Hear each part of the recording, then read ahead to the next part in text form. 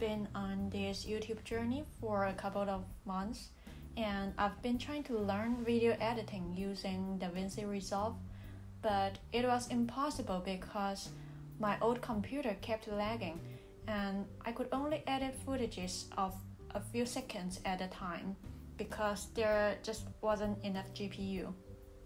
Anyway, that's why I got a MacBook M1 Pro. I got the 16 inches version because I figured if I'm going to edit videos and photos all the time, I would want to be able to look at the details and avoid tiring my eyes out. So now I'm going to show you how MacBook M1 Pro performs in DaVinci Resolve. Here I have already put all the footages I'm going to use together, and I'm done with most of the editing.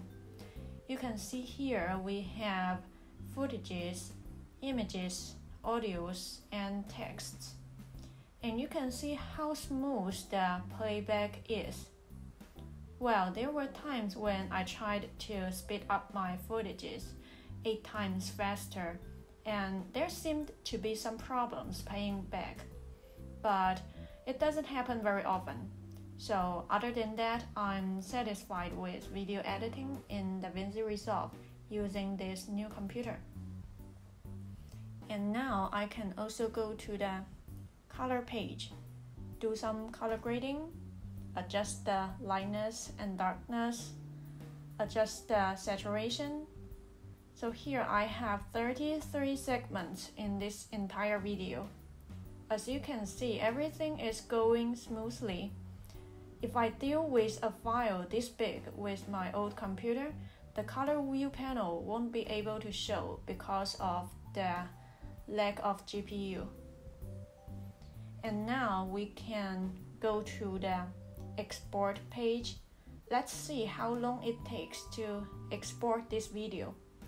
It's a little more than 4 minutes long, and I'm going to export it in 4K MP4 format. Now let's start.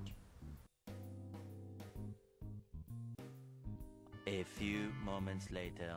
Okay, after 9 minutes and 5 seconds, we have finished exporting.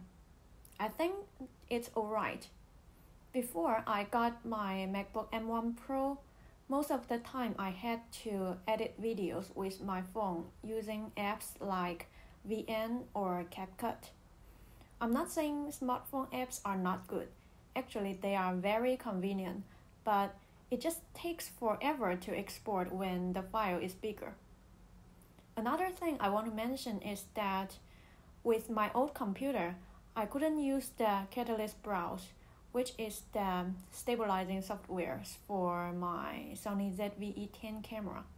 I downloaded it successfully, but every time I opened the software, it just turned itself off.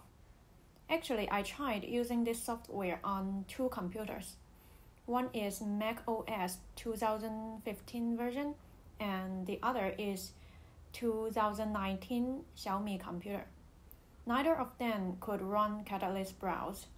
But now with the new computer, there's no problem using this software. So I'm just very glad that now with the MacBook M1 Pro, I can finally make the most use of Sony ZV-E10, and I can use DaVinci Resolve smoothly, so I can start learning more tricks about these softwares and try to create better videos. Before we end this video, I just want to share with you a funny story of how we got this new computer. So we actually went to the Apple Store 3 times, and every time they told us that they had sold out all of the MacBook Pros, whether it's the 16 inches version or the 14 inches version.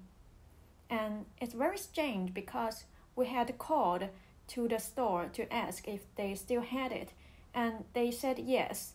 So we took a 30-minute bus ride to the store, and they said that they're all gone. They just sold out all the computers in 30 minutes. So we called all the other stores, all the other Apple stores in the city, and They said that there was really nothing in stock and they didn't know when the next arrivals would come. So they said that we just had to call and ask every day. I mean, isn't it crazy? Is MacBook Pro really that popular? How is the situation in your countries or in your cities? I would really like to know that.